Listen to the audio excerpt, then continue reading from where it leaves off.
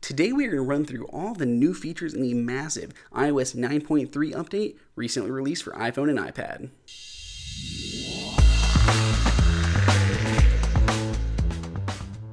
This is Andrew here from iDownloadBlog.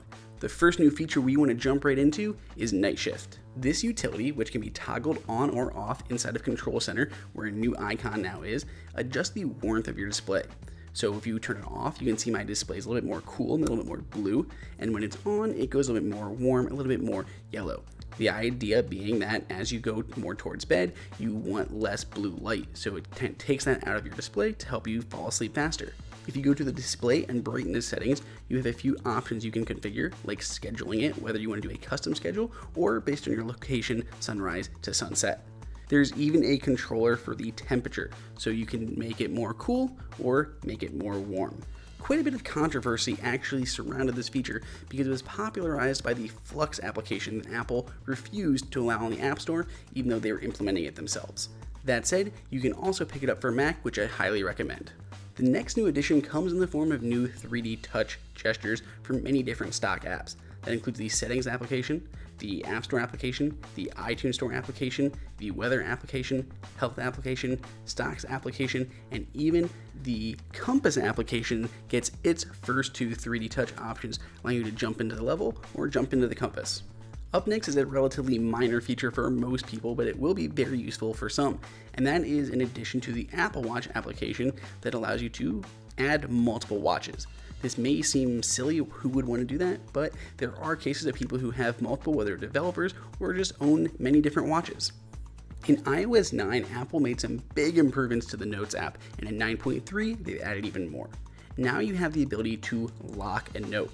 Simply hitting the share sheet and then the lock button allows you to add a password and even use Touch ID to get into your notes. Even if you just want to use Touch ID, you still have to add a password as it's kind of the fallback. Once you have that added, there's a new lock icon on the top right hand corner, which allows you to lock it or unlock it, and it'll prompt you for Touch ID to get in.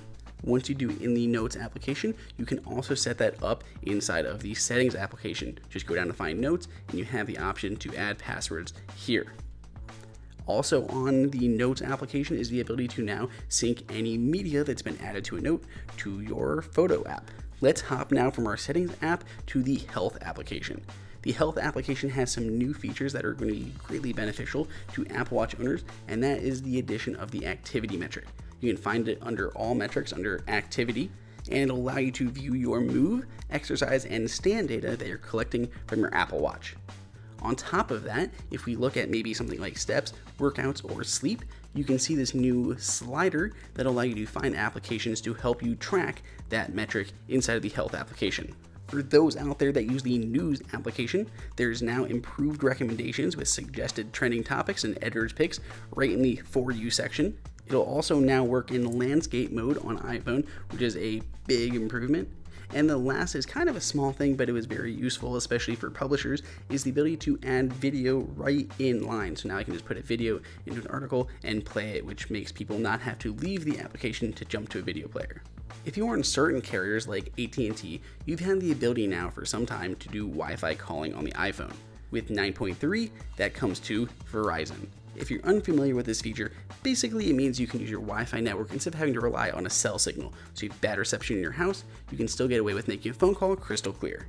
One thing that's been highlighted in many of these OS updates released by Apple is live photos. There have been lots of enhancements added for Apple TV as well as Mac OS X, and there's been one small addition for iPhone as well, and that's the ability to duplicate a live photo as a high resolution still image. As we wrap this up, there are still a few more features such as improvements to iBooks. You can now sync that over iCloud including PDFs. There's new improvements to CarPlay like nearby feature in the Apple Maps and new abilities for Apple Music. The Wallet application on iPhone has the ability to now have a little icon in that lower left-hand corner to take you to the app that accompanies that pass, and even huge improvements to the education. If you want to learn more about the education features, there will be a link in the description below. So after all those features, are you going to be updating to iOS 9.3? Let us know in the comments below, and please subscribe.